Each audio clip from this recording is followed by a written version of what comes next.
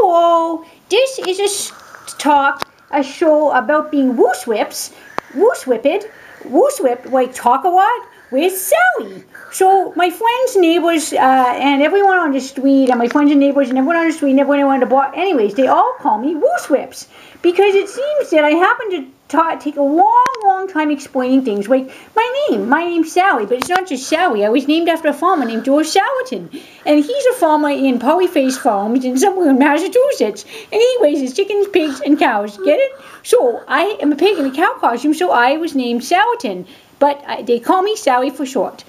Another thing about being wooswhipped is it means you talk a lot. You've got a lot to say all the time, and you never, ever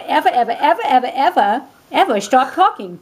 I'm going to tell you one more thing before I stop talking. It's about my player. Her name is Lisa, but she's also called Pizza. Now, why is she called Pizza? We got no idea why she's called Pizza. But sometimes it's because she stinks like pepperoni. Other times she stinks like mushrooms, like fungus. Did I mention?